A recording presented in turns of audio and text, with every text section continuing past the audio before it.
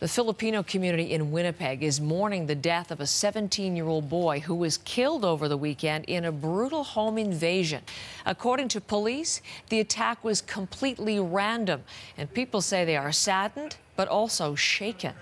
Well, I'm quite worried because I myself has children as well. I have 3 boys, and so far for a long time I always thought that this is the place where I belong and I'm safe over here, but of what's going on, it really worries me. There was a small vigil last night to remember 17-year-old Jaime Adao. The vigil organizer says his death has hit members of the Filipino community very hard. Marian Cloak reports on that. Police say the teenage boy living in this house on McGee Street called 911 around 9 Sunday night when he heard someone trying to break in. The boy was at home with his grandmother, studying. His parents had gone out. Constable Rob Carver listened to the tape of the 911 call. Well, I can tell you that there was a very calm and collected young man on the phone for the bulk of the phone call, and it turned into an absolutely gut-wrenchingly tragic event. Terrell Pichet lives across the street. He describes the family as sweet and caring. He says he saw one officer checking the yard of the McGee house Sunday night, and then a few seconds later, more police.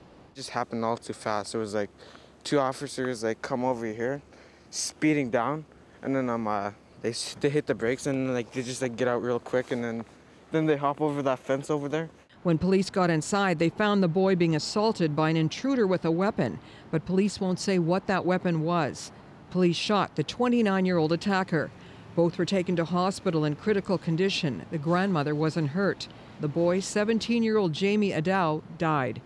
Constable Rob Carver says everyone is traumatized, including police. It's inconceivable to me as a parent what this must be like. Everyone in our organization, including the officers involved and officers who supported after, the call takers who took this call, and the homicide unit itself. I can tell you I met with investigators this morning, and I have never met them looking as grave and as heartbroken as they were today.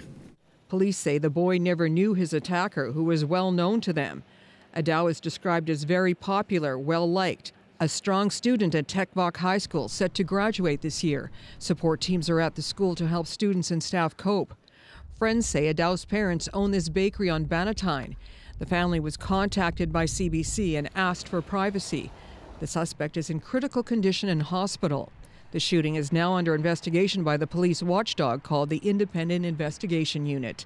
Marian Cloak, CBC News, Winnipeg.